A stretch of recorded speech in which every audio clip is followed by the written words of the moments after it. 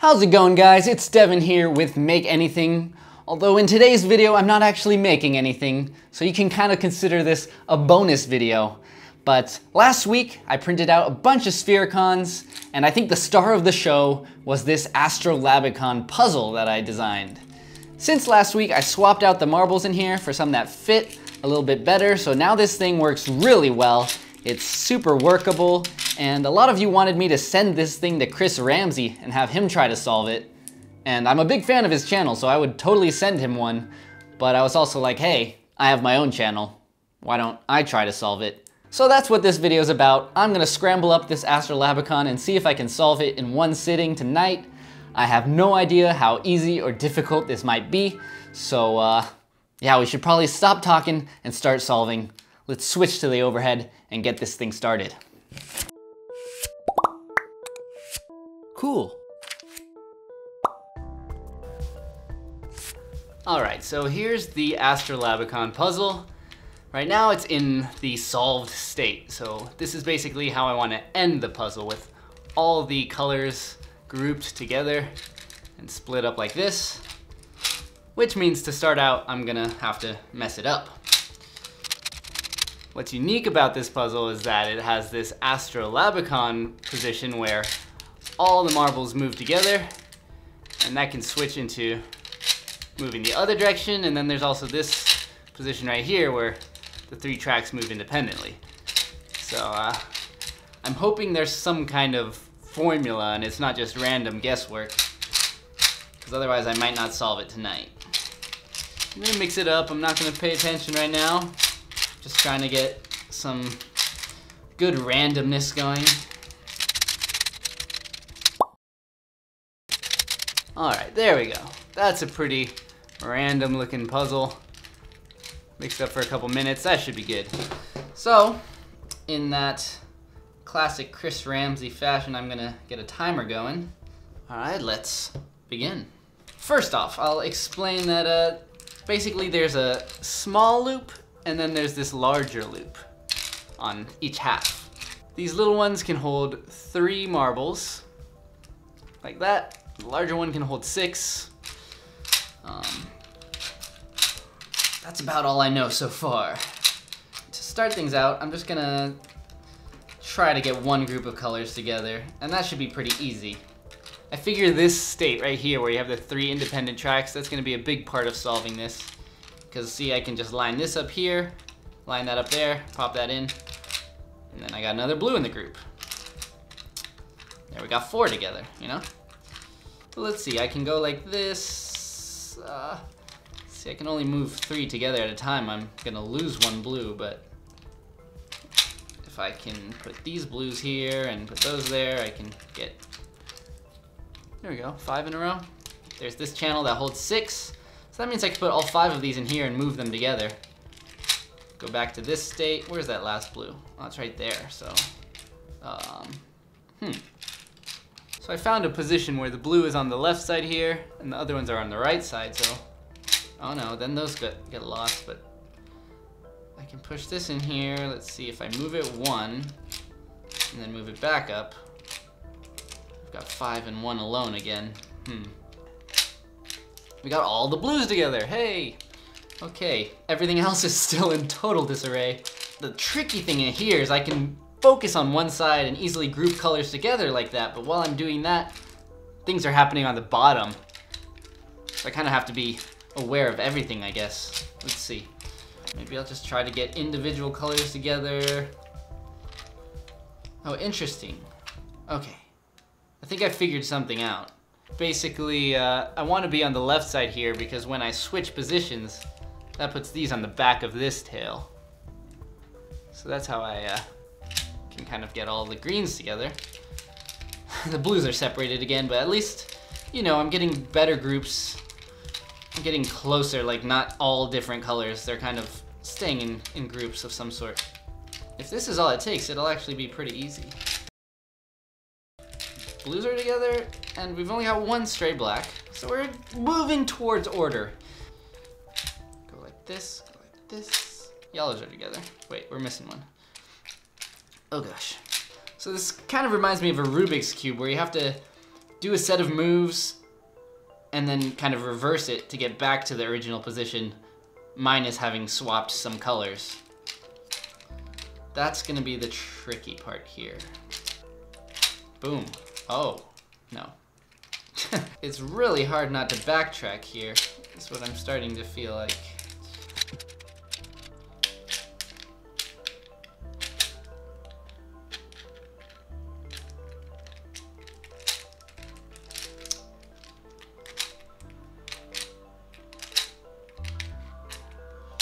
Yeah, that's the thing. You work on one and the others get messed up. I definitely need to do some kind of swapping. I need to figure out a swapping move.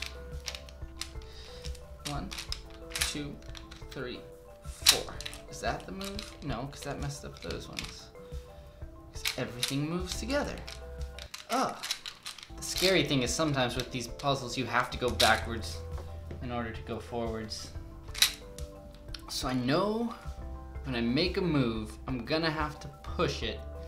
It's gonna move this, so maybe I want to move this back one. Those will stay together, but now I can do this. I can move this over, and I can move it back, and still have those yellows in there. It's something. That's worth something. It's gotta be.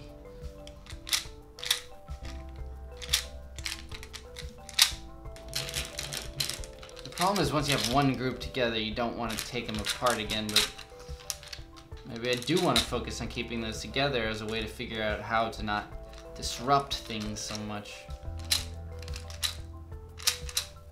Like, how do I have this separate and then come back? I can do that. I can do that, yeah. Let's try to get the blues next to the black without messing up the black. How do we do that? We can do this. There we go. Those are still together. Now this can go like this. Ooh. That was pretty good. That was pretty... We got all the blues and all the blacks. But now there's a green in here. I want them touching. I want them together and touching. Okay, hold on. Let's think here. Let's think. This is bad. This is bad. That guy. How do I get that guy out without messing up the rest? I don't know if that's what I want to focus on. I don't know if it's a terrible idea to just get half of it done, because then how do I get the rest done without messing it up? But I'm trying to make some kind of progress here.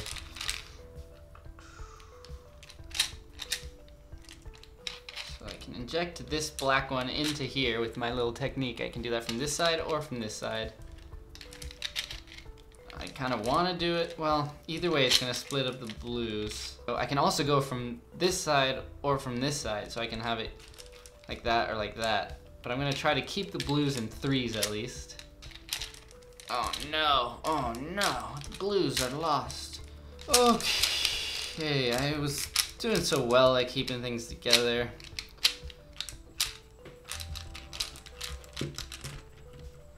How did I do all the blues? How did I get there when I was there?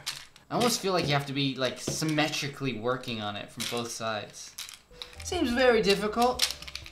Alright, did that again. Got all the blacks, all the blues.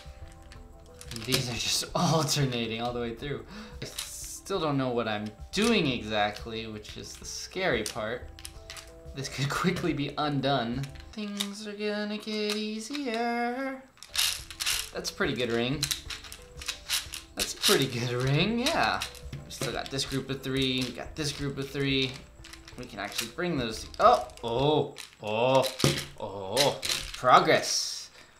6 and 6, touching. Ooh, that's good, okay. That's exciting. The fact that these are touching might be bad. Maybe I'd want them on opposite sides, that way I can save both of them. Because now one of them's gonna have to break up with every move. I think, oh yeah, I'm like almost one move away, I think. My hope has been restored. Let's see. Yeah, this is where things slow down, because I don't want to make a dumb mistake. If I get all groups of threes, I think that'll be a real big step. Because threes, you can always keep threes together, right? Because every channel can hold at least 3. So we got a group of 4 here. If we get this one over here, I think we can solve this. Oh, is this it? No. See, they're still always on the same side. I just need to get 1 on one side and 2 on the other side. Maybe I need to get the blue involved. Well, this is good. Blue, is it good? I don't know anymore. Oh, I'm so close, but I'm kind of still working from intuition. I can't say I know the formula, but I think I'm probably doing something. I'm probably following some kind of pattern without realizing it. I think I might have an idea, but it could ruin things. But I gotta do something, right? So let's see. What was I thinking? I already forgot. Getting back to the 3s, I have a feeling I'm gonna end up in the same exact situation, but the fact that I can kind of work towards this order somewhat reliably, it's giving me some comfort again. Oh, no. The 3s have to be touching each other, otherwise it's all offset, and that just makes it not ever get more organized. Oh, remember that time when I was so close? Memories. Let's see, 3, 3, 3, 3, 3.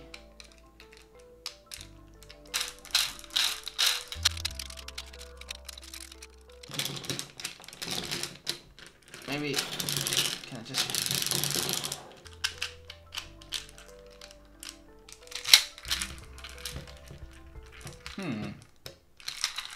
That's interesting. I could position them opposite of each other. Oh, so we've got something going on. We've got that dichotomy, the quantum. Both sides have to be doing the same thing, just like on opposite sides. So this, for example, if this is here, let's think symmetry. Let's start getting geometrical. Let's do some 1, 2, 3, no.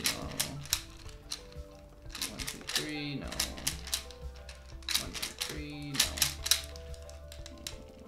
1, 2, 3. It's a quantum puzzle. Is it? Okay, but we do have 3s, 3.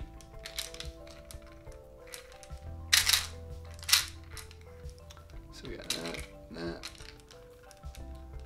We're very close. We're very close. We got a dichotomy. It's the dichotomy.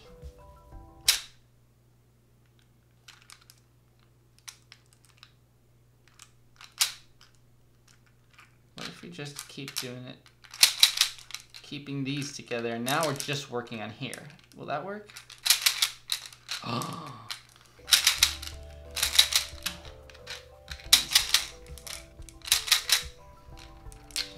Rotate. What if I just do one at a time like this? Oh, 3s. I got the group of 3s. I know it. I know it. I did it! Quantum puzzle. Holy cow, you guys. I really can't believe I did this. I'll be honest, I was pretty stressed out the whole time, but just getting it done is so satisfying. It's so worth it now that I actually did it. But hey, that's awesome. I just proved that this is in fact a viable puzzle. It took me 2.5 hours to solve, which is a pretty good amount of time to spend on a puzzle, so that's pretty great. Honestly, I usually give up on puzzles pretty quickly, so this might be the most difficult puzzle I've personally solved. Not to say it's super difficult. I think someone who is more experienced with puzzles has to actually figure out how difficult this is on the range of puzzle difficulty. But for me, hardest puzzle I've ever done. As I mentioned in my Sphericon video, the files for this puzzle are up on My Mini Factory. If you have a 3D printer, you can download it for free and print this thing out. If you don't have a printer, I'll put the files on Shapeways. You can print them there and assemble everything yourself. Or if you want to buy one of these fully assembled, I will be putting together a small batch in the near future, so keep an eye out on my store where I'll have those for sale. And if you're subscribed, I'll put out an announcement on the YouTube community page. But yeah, Astrolabicon puzzle. I'm gonna say it's legendary. Anyways, thanks for watching, guys. It was definitely something different for my channel, so I hope you enjoyed it. Thanks to Chris Ramsey for the inspiration. Definitely check out his puzzle solving videos. If you enjoyed this, you'll love those. And Chris, if you're watching this, hit me up. I'll make you a more difficult version of this, and I want to see you solve that. Well, that's all I've got to say, so I'll leave it at that. Until next time, I'm Devin. This is Make Anything. Don't forget to stay inspired.